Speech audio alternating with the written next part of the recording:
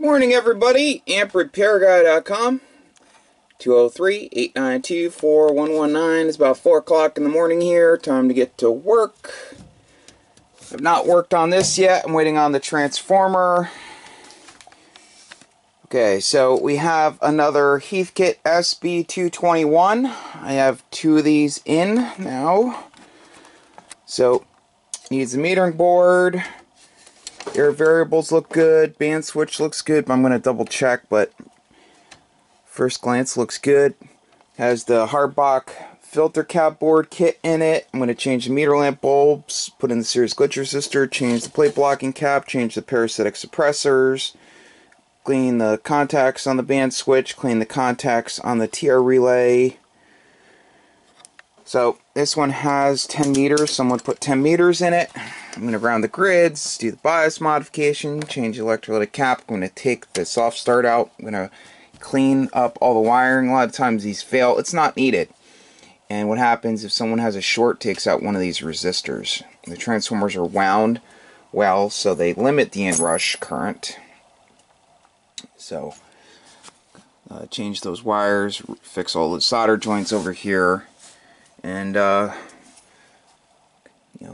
do whatever else needs to be done. So stay tuned and I'll be back. See you guys soon. To add something, just to clarify, if someone has a short upon startup before the relays engage, that's when those resistors fail. Okay? And I just noticed something I want to point out. Look at this lead for this ceramic disc cap. It's literally almost touching ground right there. See that? So someone made a mistake there when they installed that. Someone soldered a wire here for some reason at some point. So all of this stuff will get cleaned up. You can see the pretty solder work.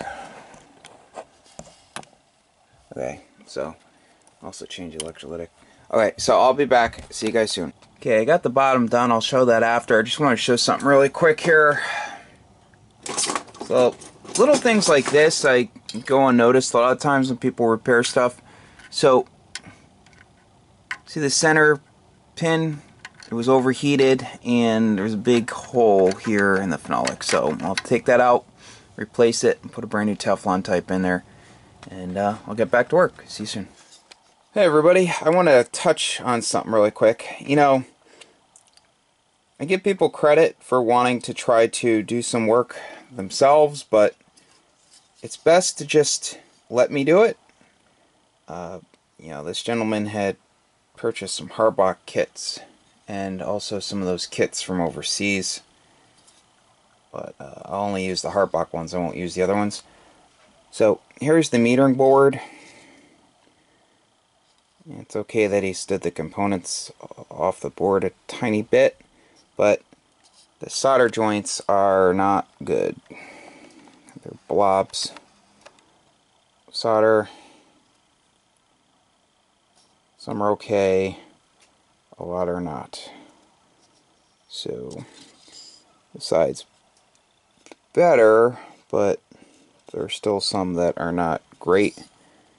So that will cause me to have to touch them all up, which will take me more time than if I just put it together myself. So for the sake of getting done quicker, I don't have a board here, I'd have to order one, so I will fix the solder work. But so please just let me do it, let me order the kits, let me put them together. It's just going to cost you more in the end, and if a kit was put together by the customer installed and that I will not warranty that work. I mean that, you know, portion. So if someone puts a metering board in, something happens, I will not warranty that. Same goes for filter caps or any other kits they install, unless they have me take it out and completely redo it. So I will touch up on the solder joints and I will install this, and see you guys soon. Okay, I'm back with the completed Sb-220. Sam's getting a fresh set of Pentalab tubes. Awesome company. Can't say enough good stuff about them. Great product. stellar customer service. So, okay, so I'm going to go over everything I did. Grounded the grids the right way with copper strap directly to the chassis. Did not use craft wire or thin gauge wire. Brand new Sb221 connector over here. So once again, these leads for the 0.01 caps, 0.005 caps here, were almost touching. So I fixed that problem. I got rid of that lead that was almost touching ground that would have brought one side of the filament to ground. Customer provided a soft key board, so I installed that for him.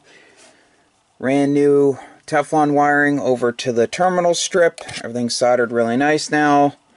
Flipped the breaker upside down so these leads aren't right up against the cover. What else did I do? New electrolytic cap. I got rid of the wire that was soldered here for whatever reason. Did the bias modification. Resoldered the center lead for the output coax to the relay. Had a bad solder joint. Re-zip tied everything. And I think that's about it for the bottom. So I will. Oh, another thing. Bad solder joints over here. I mean, they just barely put any solder on here, so I made sure I got the entire conductor.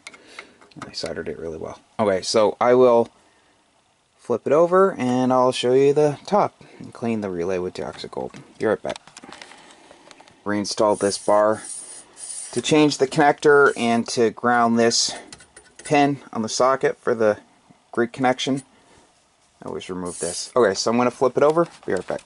Okay, so I wound new parasitic suppressors. Tubes have been removed.